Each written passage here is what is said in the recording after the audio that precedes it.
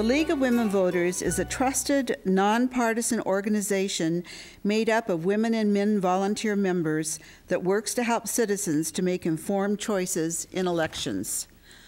While we do not endorse any candidates or political party, we are directly involved in presenting the important issues to keep our community strong, and we give voters the information they need to make informed election decisions. If you are interested in becoming a League member, joining with us to inform and engage Portland citizens, our membership form is on our website at lwvpdx.org and also in the back of the room. Today's forum is the last of 4 we are presenting before the November 6th general election. We have held a forum for State Ballot Measure 79 and 84, a forum for Portland City Commissioner candidates, and a ballot measure forum to consider local ballot measures for Portland and Multnomah County. All 4 forums will be available for on-demand viewing from a link on our website, lwvpdx.org, on and some before October 12th. The forums will also be played back on local access cable TV. The playback schedule is posted on our website. Now for some other election tools you can use that are available now. Voters can also look to our Nonpartisan Voters Guide to read answers to questions posed to all candidates, as well as nonpartisan presentations of ballot measures. The Voters Guide is available both on our website, lwvpdx.org, and in print form.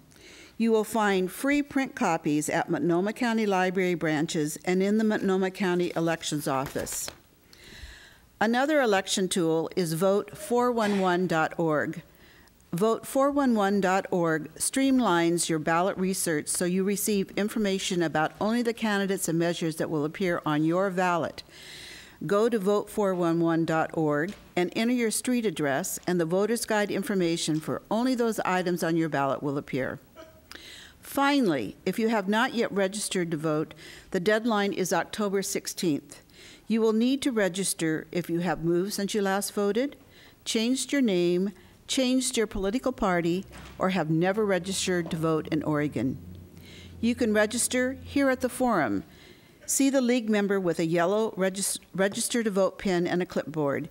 You can also find registration forms at election offices, post offices, Department of Motor Vehicle offices, or you can register online through the Oregon Secretary of State's website.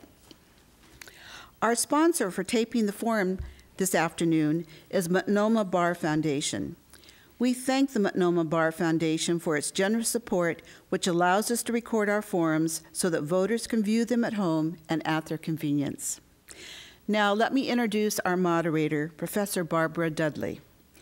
Barbara is adjunct professor, Hatfield School of Government, Portland State University, and a member of the League of Women Voters. Barbara, I turn the forum over to you. Thank you, Mary. First, let me introduce our candidates for mayor, Jefferson Smith and Charlie Hales.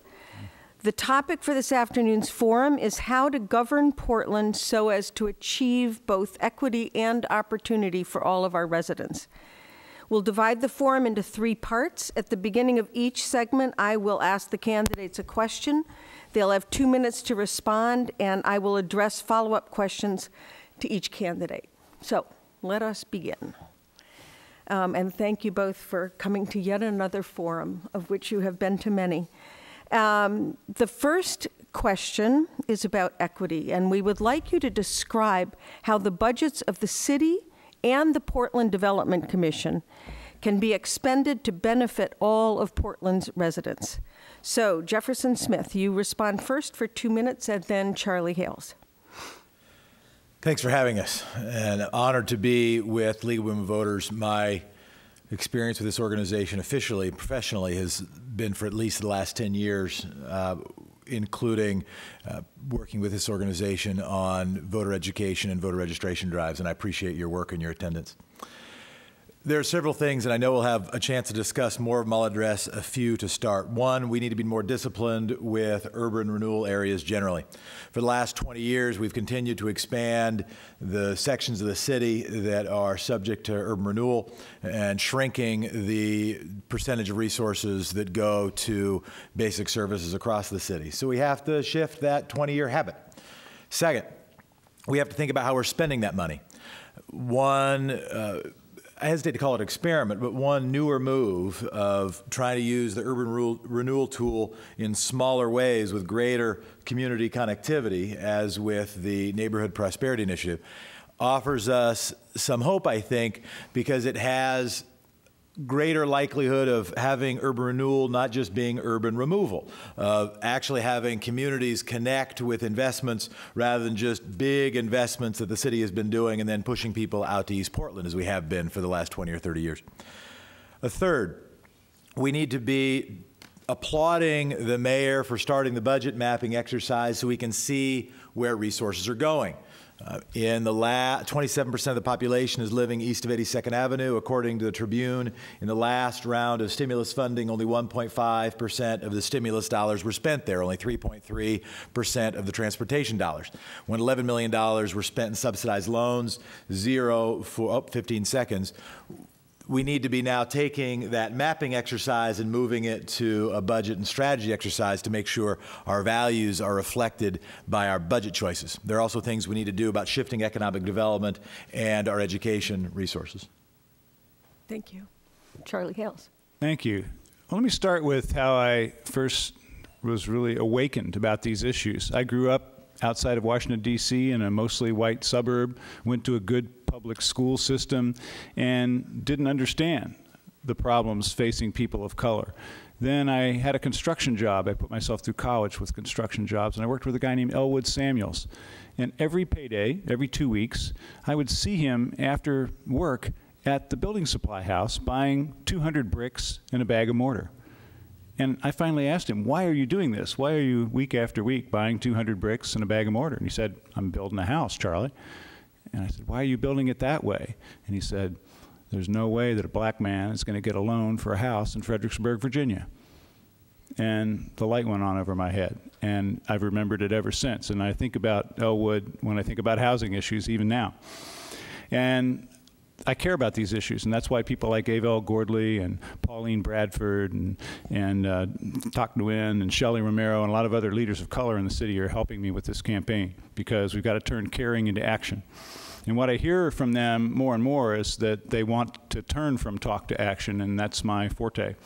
So let me talk about the Fire Bureau for a minute to prove that that action is possible. I changed that bureau from all white men essentially to what it is today.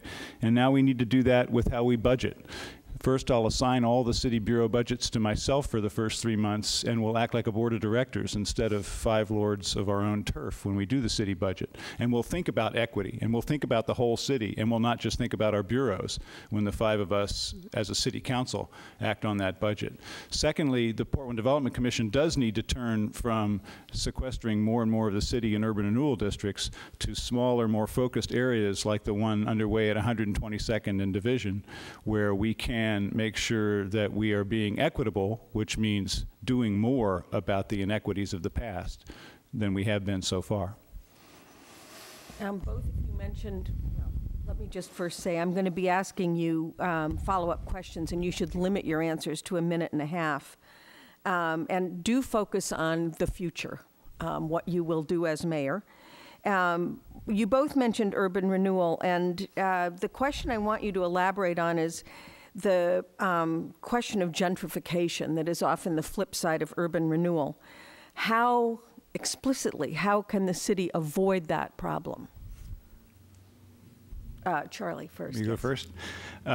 First, learn from what went wrong in previous urban renewal efforts, and then do things differently going forward. One, focus more on capacity building and improvement for the businesses that are already there. So a larger commitment to the PDC storefront loan program, access to credit. I've proposed something on my website, you can look it up, charliehales.com, called Community Credit Portland, where we use the money that the city banks to leverage loans for local small businesses. Not an original idea. They've been doing it in that wild and crazy place, North Dakota, since 1917 with the State Bank of North Dakota.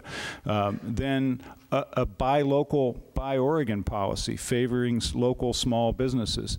And then in housing, using the land trust model that Proud Ground is trying out in a couple of places in the city to give people access to very low-cost home ownership. So have a toolkit in place that is about neighborhood improvement, not about neighborhood replacement. And again, as I mentioned earlier, focus on some smaller areas like 122nd and Division rather than a huge corridor like the interstate corridor is today. Thank you. Jefferson. We've got to make sure we maximize the tools that we have. And first of all, I want to make sure we're talking about gentrification and not just sort of community investment generally. How do we actually avoid displacement as we work for neighborhood improvement? And the reality of the answer is we won't always. As we look to address crime in neighborhoods, as we look to add green space to neighborhoods, as we look to improve neighborhoods, rents are going to go up and housing values are going to go up. And how do you address that? And it's hard. One, we've got to make sure we use and preserve the 30% set aside for public and affordable housing. Second, we should lobby the legislature on something the Home Builders Association did to the state that was a tragedy, which was to create a statewide ban on inclusionary zoning, meaning that our city does not have the tool that most major cities have, which is to allow, when there is an investment in our town, that is required to have some percentage of affordable and public housing. And we should lobby the legislature to remove that ban. We should applaud and work more towards community benefits agreements, making sure when we are doing procurement that we are helping neighborhood members get the jobs, recognizing that renters need jobs. We also need to have, we should consider Tony Fuentes' proposal. He's the CEO, he's the head of Milagros Boutique. They're very small. I don't know if he calls himself a CEO. I think they have 3 employees. And which is saying, just as we have a set aside for affordable housing, when we're making commercial investments with urban renewal dollars, we should do a similar thing with commercial dollars, making sure those are not just giveaways, but that we're targeting our subsidies towards allowing people to stay in their communities and doing some means testing for that. Thank you. And now, moving on to other issues. Jefferson first. Portland's Far East Side suffers from a disproportionate lack of infrastructure and transportation options. How do we remedy that problem given the city's and TriMet's budget woes? It's going to be hard, and we won't undo what's been done over the last 30 years in the next 4. And I'm glad the question is coming up and that we're focusing attention because it's going to take the whole city. Let's talk about a few things. One, we need to be looking at some catalytic investments. One of the reasons I like the Gateway Education Center proposal is it could be that. We have a marvelous intersection of transit options. If we could make sure that's not just an Oregon clinic, but also something that could be catalytic for the community, that'd be good. And not only for businesses that require commutes, but also for businesses that will serve local neighbors, including having an industrial kitchen that people who make tamales and sell them at farmers markets can access and live up to code, having tool libraries so people who want to do light-scale manufacturing have access to tools they might not themselves afford. So we've got to look at a job strategy that fits East Portland. Second, we need to look at education. Another thing that the Home Builders Association did or didn't do was when they passed the Systems Development Charge legislation, they specifically excluded schools from the list that was allowed to be funded by SDCs, meaning that developers could push in a bunch of housing, and sometimes that's good, but not pay anything for schools. We've got to figure out tools to fund those schools. Third, we've got to look at not a streetcar down Foster Powell, but bus rapid transit, and look at how we can expand bus service. We spent about $3.5 million on streetcar operations. I don't hate the streetcar, but it's simultaneous with us reducing bus service. We've also then got to look at how we can make shorter trips, do more placemaking in East Portland, which we haven't done very well for the last 30 years, so that people don't have to commute long distances, and allowing for some more bicycle and walking. Thank you. Charlie Hales. Well, the first thing we have to do in transportation not just for East Portland, but for the whole city, is to focus on basic services and make sure that we're taking care of the streets that we have. And in fact, we've fallen behind on that score. When I was city commissioner in charge of transportation, we repaved more miles of streets every year than we do now, and we did it with half the budget. And so the first thing we can do is be good stewards of what we have.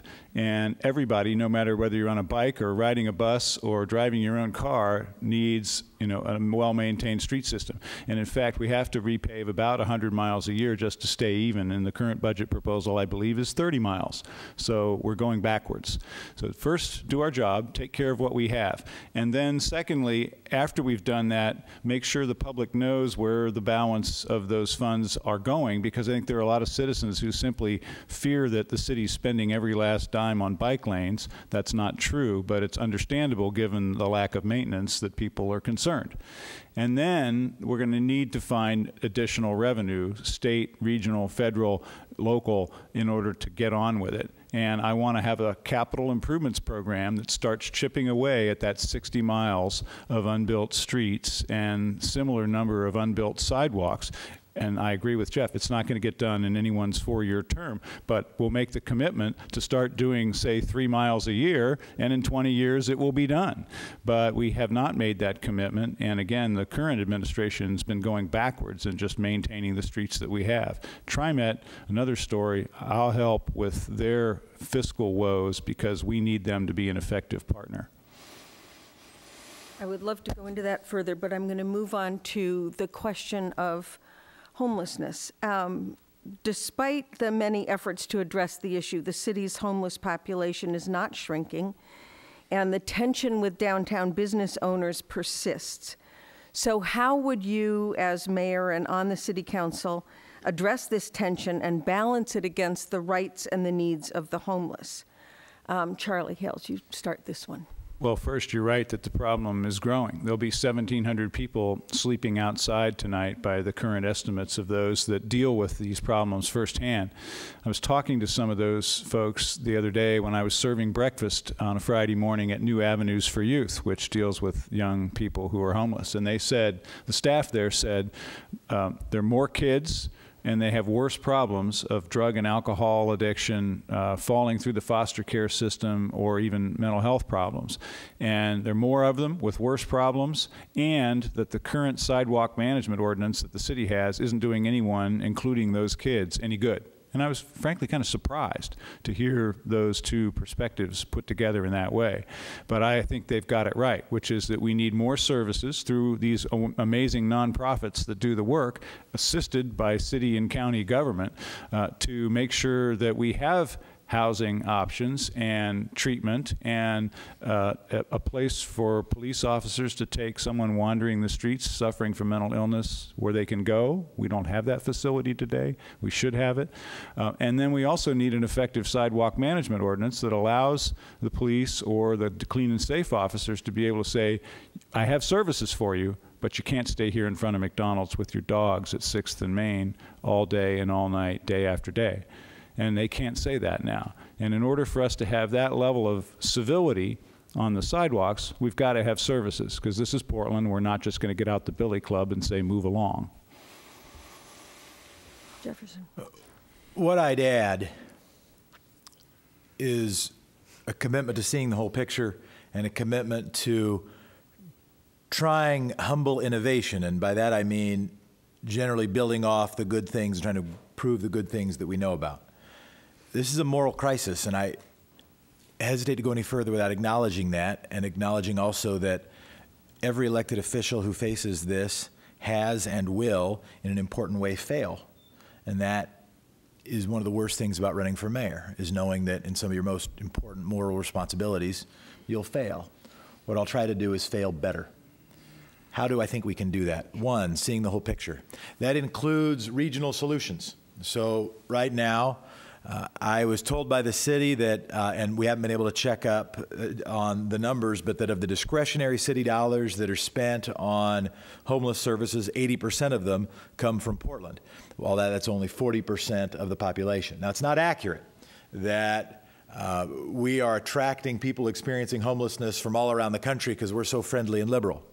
It is accurate that we are addressing a greater share of the population than our regional partners, than Washington County and Clark County particularly. So we've got to make sure we ask them to pay more of their freight as well to have regional solutions. Second, we also need to make sure, not just in terms of treatment and not just in terms of housing, but also in terms of employment, wraparound services. If you do only one of those three, you might do zero. Ask me another time about Keep the Change weekend. Our next segment, which we have to move on to, is about opportunity, and it's about opportunity for all of Portland's residents. And what we want you to do is to describe what city leaders can realistically do to benefit the economic position of all of those who live in Portland, given the current national and global economic climate. Not an easy task, not an easy question. Charlie Hales, you get 2 minutes to begin. Okay. Well, first, as you probably know, Barbara, there was a study just recently published by Portland State, Jason Jurjevich and others, that studied this question of, do young people come here to retire? And it turns out they don't. They come here to find opportunity, but they'll only stay so long until that opportunity is realized. And there was this wonderful quote from a young woman at a women's leadership conference last week where she said she wants Portland to be an extraordinary place where extraordinary citizens do extraordinary things. And I think that's a hopeful vision of what our climate of opportunity ought to be. What can we do as a city, and what can I do as your next mayor if that's the job I get? There's a long list of things. First, access to capital, like I mentioned. Use the city's money to leverage loans for small businesses. It's a radical idea, but 95 years of testing in North Dakota, I think we should give it a shot. Expand the seed fund, the Portland Seed Fund, that helps new businesses start up and get going, particularly technology firms. Have a stronger Buy Oregon, Buy Local policy. Be involved in the Greater Portland, Inc. regional effort to grow the regional economy. Re-examine the clusters that the Portland Development Commission is focusing on. Right now they're focusing on athletics, on clean tech, on advanced manufacturing and software. Fine. What about food? We should have a food cluster. We're in the Willamette Valley. We have all these value-added food industries. So expand that list of targeted industries. Look at our costs. If you want to move from a food cart to a storefront restaurant, you're going to pay $30,000 to $50,000 in city fees. Not surprisingly, it doesn't happen often enough. Look at our basic services, the cost of water, because it's a big thing for small business. And finally, most of all, coordination with education. We need a great public school in every neighborhood, a clear connection from school to work, and more of the kinds of programs we see at Jefferson where kids get college credit and get launched into their career while they're still in high school. Thank you. Jefferson Smith. I think the government's role in economic development is essentially fourfold. I think we can help with workforce and education. I think we can help with infrastructure. I think we can help with just making government work and people navigate the realm of the public thing. And I think we can catalyze things. And I'll say just a little bit about each. In terms of job training and workforce development, this should be a focus. I won't run the schools, but one of the top priorities we've had since the beginning of this campaign is what we're calling Portland Summers. Recognizing if we can leverage the summer gap, which is one of the biggest drivers in the achievement gap, not only to reduce that gap, but also to leverage more partners in things, folks like Manufacturing 21, who are ready to expand the number of internship and employment opportunities, facilities like ACE Academy in Benson, trying to expand the opportunities for people to learn skills and young people to learn skills, and for existing workers to receive retraining. We've got to do that. Second, we've got to rethink infrastructure. There's been the economic development conversation in this campaign, and I don't mean by the candidates, I mean by most of the people who are lobbying us, are a Columbia River Crossing, a casino, a convention center hotel, coal trains coming through the city. All right? It's a lousy plan, and it doesn't fit Portland, and it doesn't fit this century. So we've got to rethink infrastructure investments. We've got to apply a different portion of our brain and a different portion of our heart and compete based on our distinctive strengths, not just trying to be Phoenix with worse weather. So we've got to think about what those things might be, from retrofitting public buildings for energy efficiency, to broadband deployment, to getting money out of the Pentagon, to cleaning up the Willamette River, to also how we can catalyze homegrown businesses. And I'll start talking slightly more slowly. If we think about, for instance, a video game industry, which we don't have, but we do have artists, we do have comic book denizens. We do have a burgeoning tech industry, and I think we could start that from 0 to 60, and that could be a future area where we compete. We also need to compete in the areas where we're already strong. He mentioned some of the clusters. How do we actually do that catalyzation? I like the idea, but I'm concerned about the specifics of Community Credit Portland because we're not FDIC insured, so we want to make sure what that fund actually looks like. She's asking me to stop. I'd like to go on. I might actually give you both an opportunity to expand and go on because I want to twist this a little bit when you both use the word catalyze.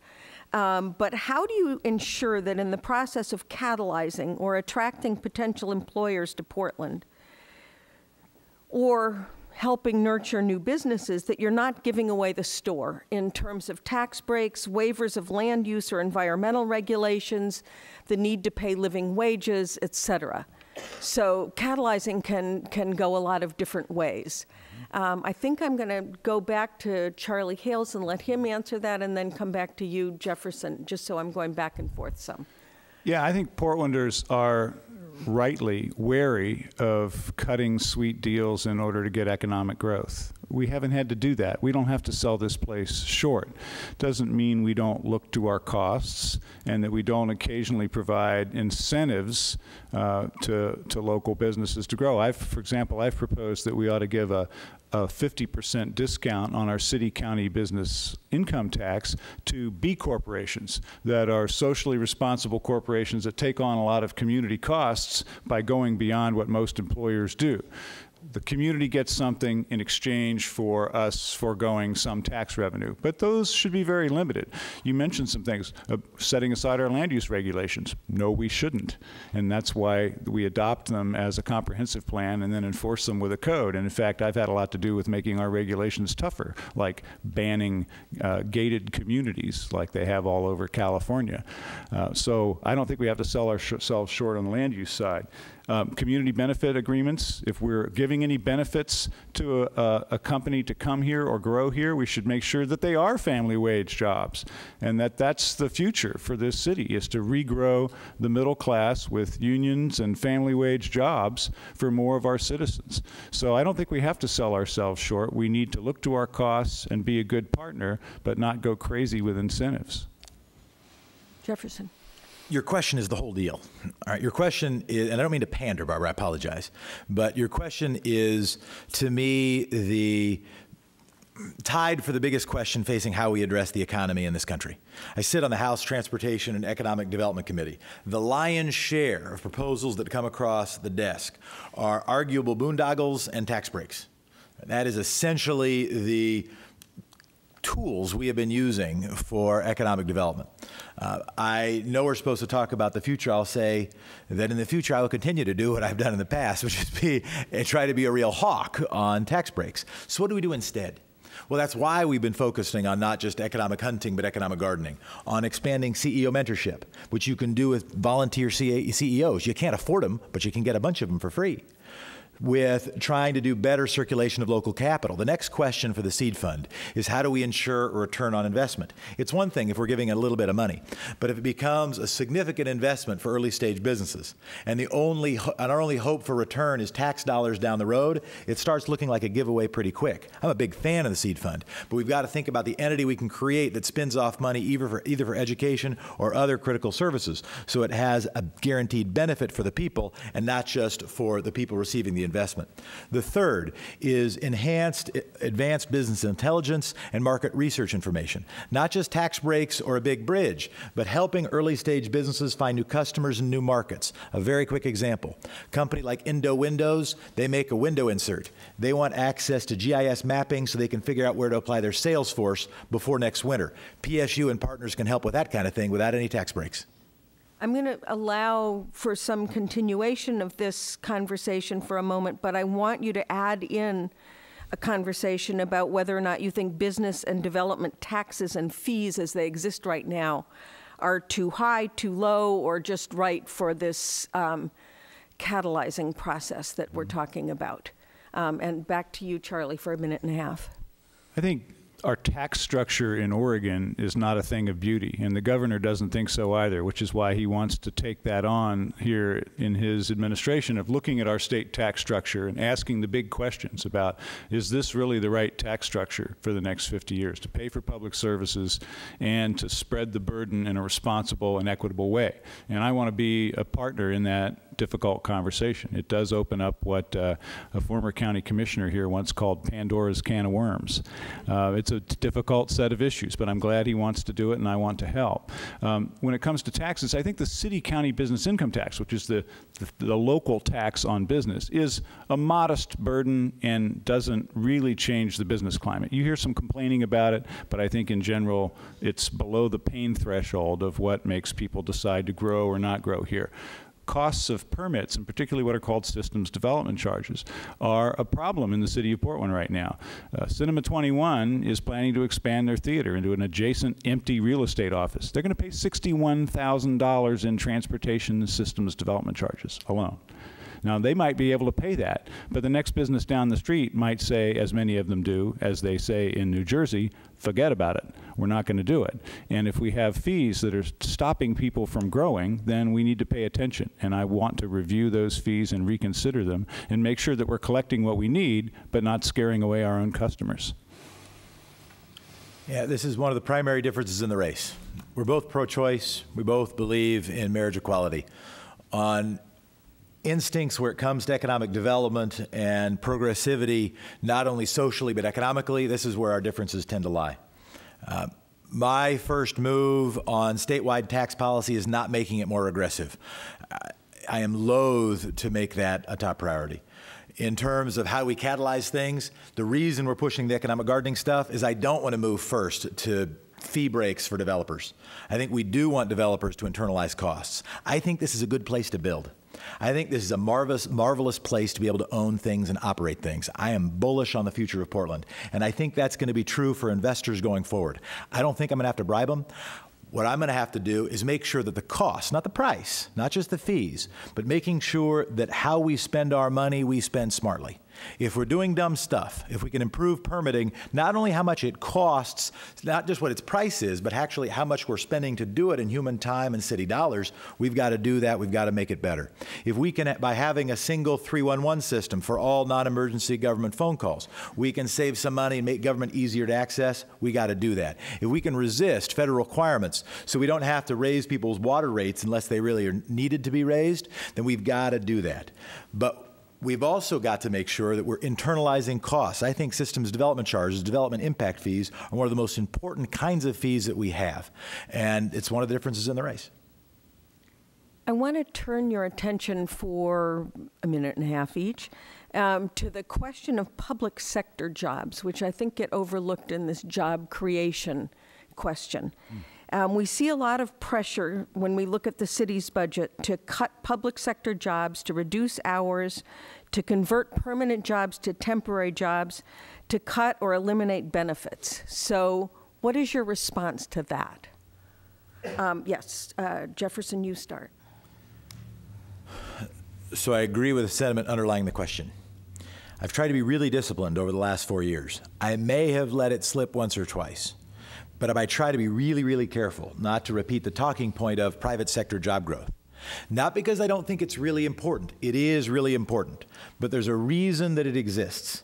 And the reason that it exists is so that instead of talking about overall employment, and if we just talk about private sector job growth, then we can eviscerate public services, we can gash education, we can lower taxes on wealthy folks, and still say, oh, but all of that job loss doesn't count.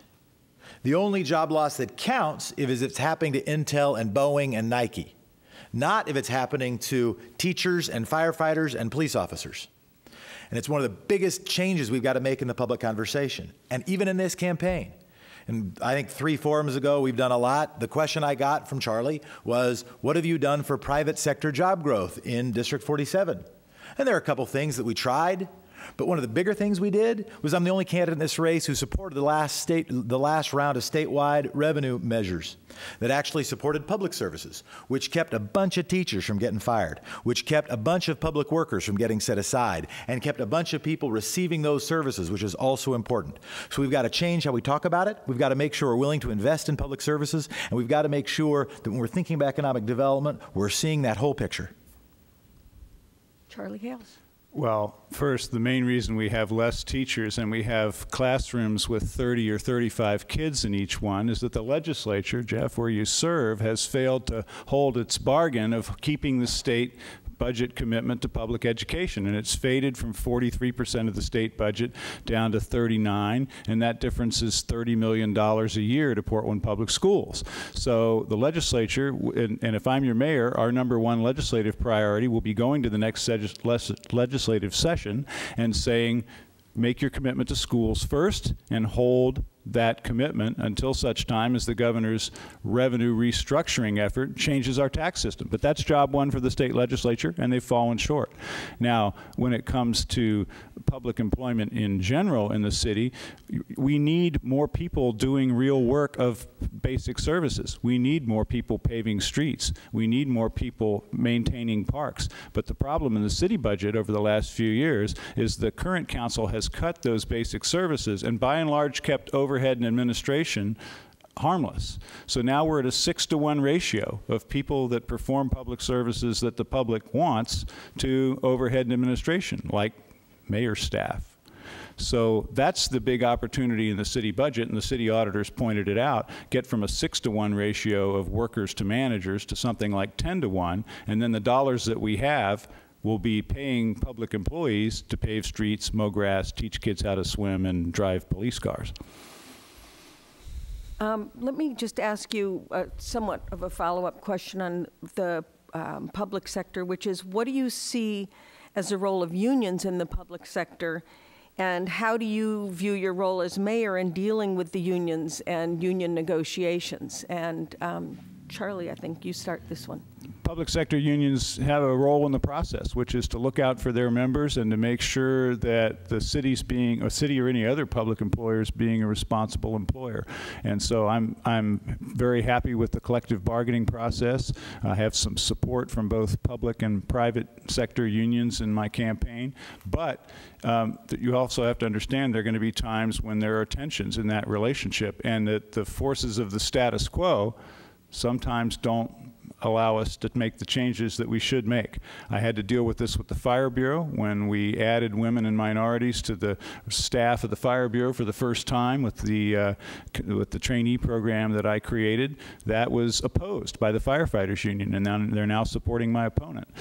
We have changes ahead in the Police Bureau that will require some difficult negotiations, like the 48-hour rule that prohibits the Police Bureau from interviewing an officer until after 48 hours when there's been an officer-involved shooting. We need to bargain that issue at the bargaining table next year when the police contract comes up. In my case, you know that I'm willing to take those things on. I'm not looking for a fight, but there will be creative tension, let's say, between the interests of the union and trying to keep the status quo and the changes that we have to make. So be it. That's why we have bargaining. Thank you. Jefferson. So generally, I think that unions and collective bargaining are critical if, in the biggest picture, we're going to address what this country is facing, which is the biggest wealth disparities since before World War II. And if we don't address that in the next 50 years in this country, all this chatter we're having today is not much more than chatter. It'll be very hard to address public safety or homelessness or real job opportunity or just about any other thing if we don't address that. And I didn't grow up in a union. It was not how I got into politics. It has never been viewed as my sort of core base of support. But the mathematician and strategist in me can't do the math or the strategy to a real middle-class economy in this country without organized labor unions. Now, my role as mayor is fiduciary for the city, not fiduciary just for workers, not fiduciary just for managers, not fiduciary just for any city bureau, but for the whole city. And in negotiations, I'm on the other side of the negotiating table, and I try to be pretty careful with other people's money. And I was the only candidate in this race who finished the primary without any debt, and I try to be really careful with other people's money, and will be. Also, I think the role of the mayor can be nudging, and sometimes it's a tug, and sometimes it's a nudge, and sometimes it's a little more, to urge for cultural change within institutions. I hear a different report on the Fire Bureau, and we don't need to get into that too deeply. But what I would say is that if we can help our union partners recognize it is in their interest for self-preservation to make government services excellent, then I think we can move into this century a little bit better. I've had those conversations over the last 10 years. I can talk about some of the things we've been talking about if you ask about it another time. Okay, but we're moving on to our last segment now. And Secret. Perhaps it figures into that. That's up to you. Each of you will be asked to spend a couple of minutes to give us your assessment of your own personal character and leadership abilities, not each other's, but your own, your strengths and weaknesses in relationship to colleagues, to staff, and to the public. So again, character and leadership abilities. And we begin this segment with Jefferson Smith. 2 minutes. I'll start with weaknesses. Some of the manifestations of those have been the subject of greater chatter in this campaign than any policy issue facing the city. I am a better driver than rumored, but not a great one. My whole life, there have been basic tasks that have taken me more energy. It takes me energy to focus. Those are some of my weaknesses. Another weakness is I'm very hard on myself, and I can be hard on other people. I can be hard on my staff. Some of my strengths, I try to be candid about my own weaknesses. And I don't only mean in the political sense of owning up to them. I mean, I try to be honest with myself so I can address them. And it's how I went from being a kid who might never have graduated high school, was a prediction of some of my early teachers, to somebody who graduated near the top of my class at Harvard Law School. It's how I started and ran a successful nonprofit organization that went from having high staff turnover because we couldn't afford to pay anybody to having one of the longest average tenure of senior staff of any advocacy nonprofit in our state. It's how I was the only member of my legislative class, I think, to be elected and reelected by my colleagues to House leadership, and I think one of 2 members of the House on the governor's steering committee. I process information very well. I listen surprisingly well. I work harder than most people you know. We've done 204 neighborhood house parties. We've knocked on 70,000 doors. We've gathered 3,800 individual donors. Those are historic numbers in this city, and they are growing. And I care more than most people I know. And hopefully, with being honest with myself and working hard and caring, my strengths vastly outweigh my weaknesses. Thank you. In this segment, I'm going to do follow-up questions with you, Jefferson, Sure, for a few minutes, and then turn to Charlie and let him have his time. So I want to go back to the discussion that you said we've heard more of than of any substantive issues. Yep. About your weaknesses that you characterize as that it takes energy for me to focus. And that is seen, I think, as a lack of attention to detail. Mm-hmm. And there are voters who worry that this lack of attention to detail will affect your ability to serve competently as mayor, mm-hmm. particularly given our city government system. Mm-hmm. So what do you say to those voters? Anybody who knows me does not bear the critique that I fail to attend to detail. My ability to zoom from general to specific, back and forth frictionlessly, keep facts in my head and think about how those things link together. Let me just say, because I've been beat on a little bit, better than just about anybody you ever met. I remember details. I care about them a lot. In fact, one of the reasons we were able to build brick by brick a nonprofit organization from nothing, and there's not many people in this state who've done that without getting any government money, was because we attended a lot to detail. The reason we were able to be within 5% of every budget projection every year was because we really attended to detail. Every dollar we spent, every person we hired. We made some mistakes along the way for sure. We started out as an all-volunteer organization. But in fact, one of the ways I've tried to improve as a leader is not to fixate too much on the micro details of somebody else's job, job and instead set objectives and goals for an organization and for staff and evaluate them based on their ability to succeed towards those goals and objectives. So my weakness with respect to detail has not been an under-attention during my professional career. So that's how I'd answer the question as you asked it. But how does that explain not paying your bar dues or taking care of license suspensions? So the different things. I am lousy and I have been lousy as I've been spending energy in my professional life. I've been lousy attending to a lot of details of my own personal life. Not because I don't understand the details, not because I can't see forest from trees, but because I under-prioritized it. I got fat. I got up to 250 pounds. I used to be an athletic, good-looking guy. In terms of my driving record, let's be clear, although it was, again, covered, I think, more than any other issue in the campaign, I have received, I'm going to avoid the stop because I got asked the question. I'm not going to let the question linger. I think I've had 2 suspensions in the last, I've had 1 suspension and 2 moving violations in the last 8 years. So the rumors of my embarrassing driving record are particularly embarrassing during my college and years in my 20s when it was really bad. But I'm not 20 anymore. I've never been disciplined by the Bar Association. The fact that that was a story is interesting. It's a club membership for a club that I don't use to practice law.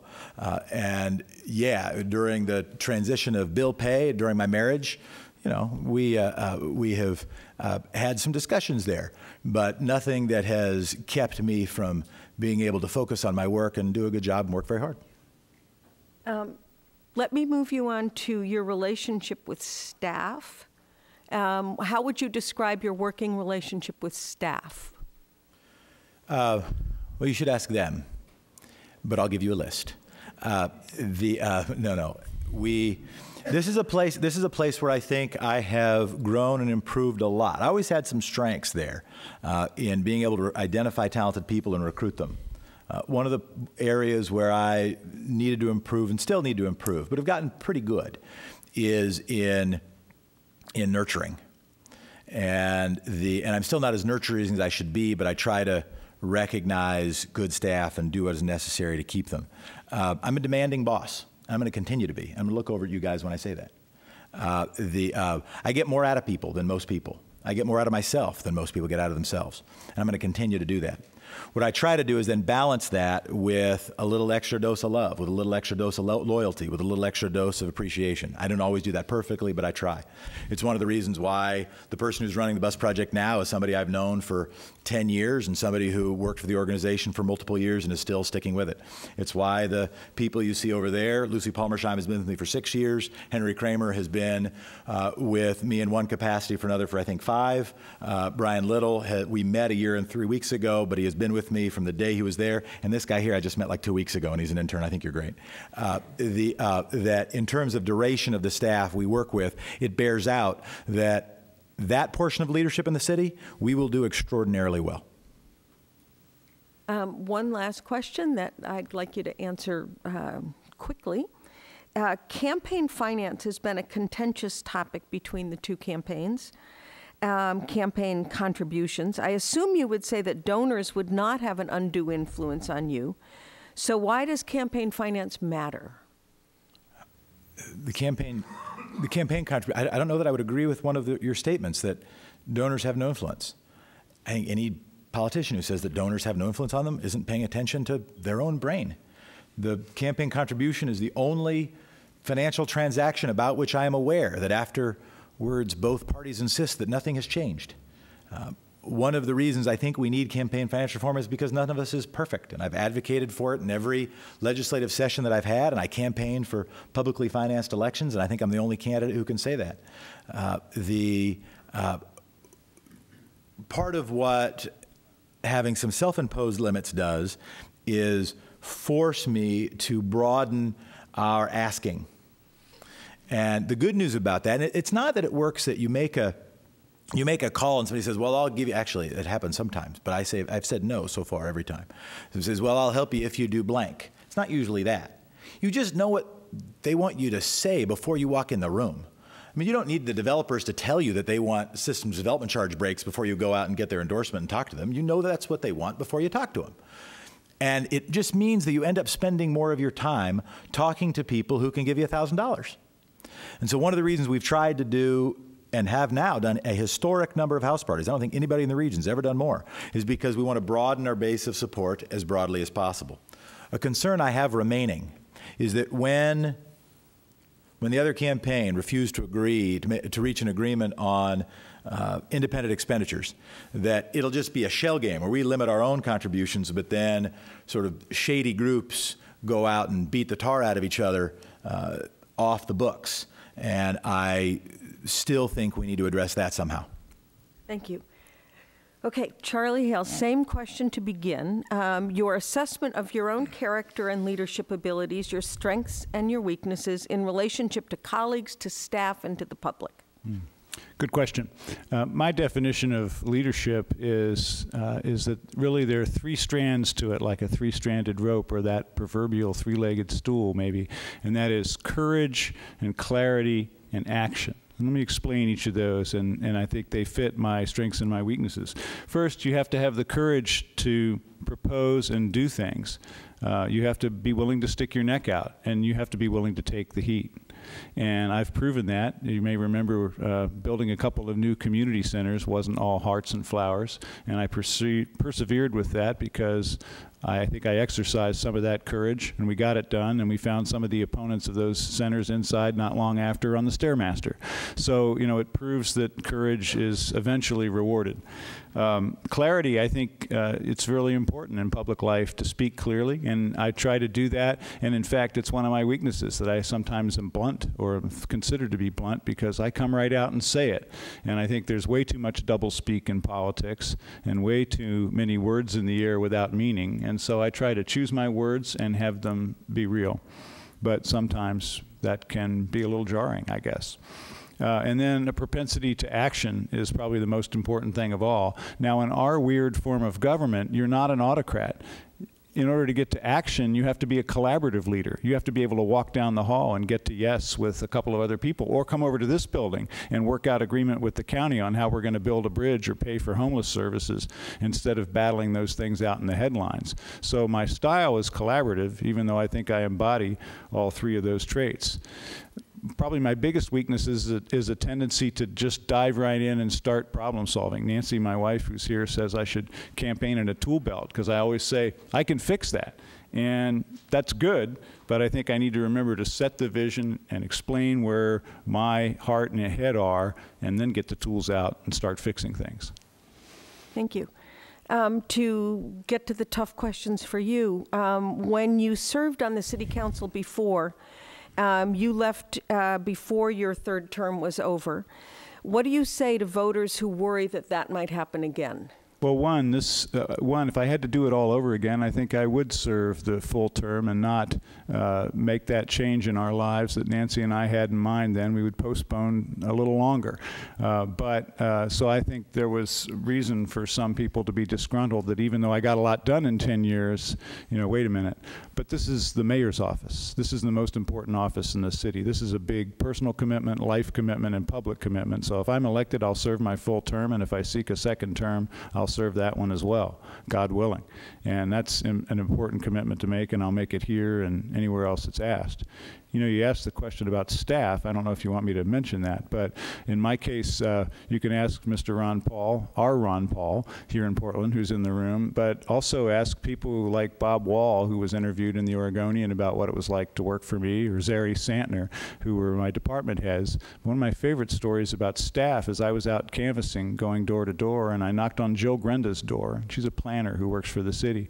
And she said, you know, when you were commissioner in charge of my bureau, I had a tough problem that I was working on, a neighborhood plan, and you sent me a personal note saying, thanks for persevering and trying to do good work under fire. And she said, and this is 10 years later, I still have that note. So I think I'm a good boss because I do remember the people that do the work. Another concern that voters have expressed is the ethics of living in Washington State and voting in Multnomah County. Living in Washington State and not paying taxes here, but voting here. What do you say to those voters? First, I did pay taxes here because I was working part-time in Oregon. But the situation was a family situation, not a tax strategy.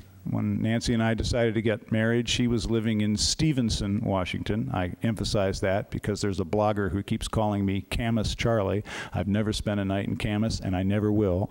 But Nancy was living in Stevenson with her kids, and our commitment was we would live there in her home that she owned until the kids moved on, and then we'd move back to Portland, which was my home. And so I knew it was a temporary absence, and you can vote in your hometown when you're off in college or serving in the military or any other temporary absence. So it was never a stratagem. It was just living our lives and making a commitment to our kids, and I'm really proud that we did it. And to the question of campaign contributions, I will repeat what I said to Jefferson Smith, but you also can reject the premise if you want. Campaign contributions have been a contentious topic. I assume that you would say that donors do not have an undue influence with you. So why does the question of campaign contributions matter? Because the public is concerned about the influence of big money in politics. And even if we here in Portland, all of us, Jeff, me, everyone else, have been ethical, I think it's important that we respond to that public concern. And that's why our campaign was first to adopt a limit, and we adopted a limit of $600 and contributions only from the state of Oregon. And I'm really proud of setting those limits and trying that approach. Frankly, it makes it a lot harder to campaign because you have to reach a lot more people. Frankly, it makes it a lot better because you have to reach a lot more people. And I'm really proud of the size of the donor base and supporter base that we've built for my campaign, in part because we're not letting anyone have what even might appear to be an unreasonable influence. Thank you. Thank you both. We're going to conclude with just a 1-minute closing statement from each of you. And we will begin with Charlie Hales. Great. Well, thanks very much for this opportunity to come together. Let me mention a few things that I hope to see if I'm successful in winning this office and the public says you're the guy for the job. I want to see a Portland where we're proud of our city government again, as well as proud of our city.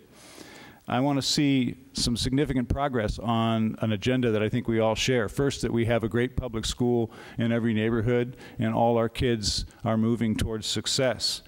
I do want to see a local economy that young people can move here and not retire, and where hardworking people can find family wage jobs and build a good life here, and that we are becoming more prosperous for all. Something we only touched on, I want a transit system that serves the whole community, that gets those workers to work and those kids to school. And I want to see us focusing on basic services like streets and sidewalks and parks. As I said earlier, I'm a fix-it guy. Those are problems that need fixing. I'm ready for the job. I ask for your vote. Thank you.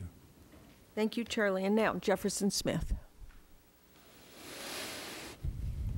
I'll add just a little bit to the staff. I mentioned some of the staff that I've worked with for a long time. Some of the staff I no longer work with have gone on to do things like be the current chief of staff for the mayor. Member of my board is now, I think, chief budget officer for the city. I think we have a chance to put together one of the best teams that this city has seen in the last 30 years. If I didn't think that, I wouldn't be running. And if you don't think that, you shouldn't vote for me. Let me say something deeper about what I think is happening in our city. That if we're going to change our city, and I believe we need some change, we're going to have to change our politics. And the way you're supposed to run for office is first hire a consultant. Second, they tell you to raise a bunch of big checks for some friends. You can limit your contributions later, but make sure you get a couple $25,000 checks from jump. And then do opposition research and polling to figure out how to tear your opponent to the ground or have surrogates do it. We've got to make sure that we change our politics if we want to change our city. And I'm going to need the help of the League of Women Voters to do that, because this conversation has only just begun. Thank you. That ends our candidate forum, and so we'd like to thank both of you for participating and thank MetroEast Community Media for recording the forum. Election day is November 6th, ballots mailed October 19th, and they have to be delivered to an official drop-off site no later than 8 p.m. on November 6th. So, on behalf of the League of Women Voters, thank you for participating. Thank you all for watching the candidate forum, and remember, your vote counts. Here, thank you.